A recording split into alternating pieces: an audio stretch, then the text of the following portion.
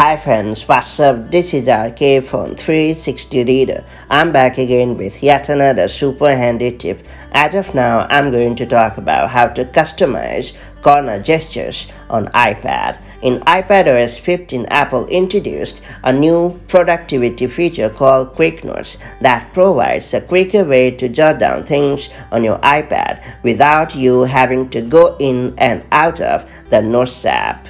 In iPadOS 15.4 or later, Apple has made it possible to change the corner of the screen that you swipe from to invoke Quick Notes or to add the same gesture to the bottom left corner of the screen. Note that it has also made it possible to add a second corner gesture that takes an instant screenshot, and it has added an option to turn off corner gestures completely. That all being said, it's time to learn how to customize corner gestures on iPad running iPadOS 15.4 or later. Before getting started, make sure you have subscribed our YouTube channel and hit the bell icon so that you won't miss any update from 360 Reader. First and foremost, launch the Settings app on your iPad, then scroll down and tap on Notes. Then under the section called Quick Notes, tap on Corner Gestures. Then tap Left Corner Swipe or Right Corner Swipe. Then choose Quick Note or Screenshot to add that action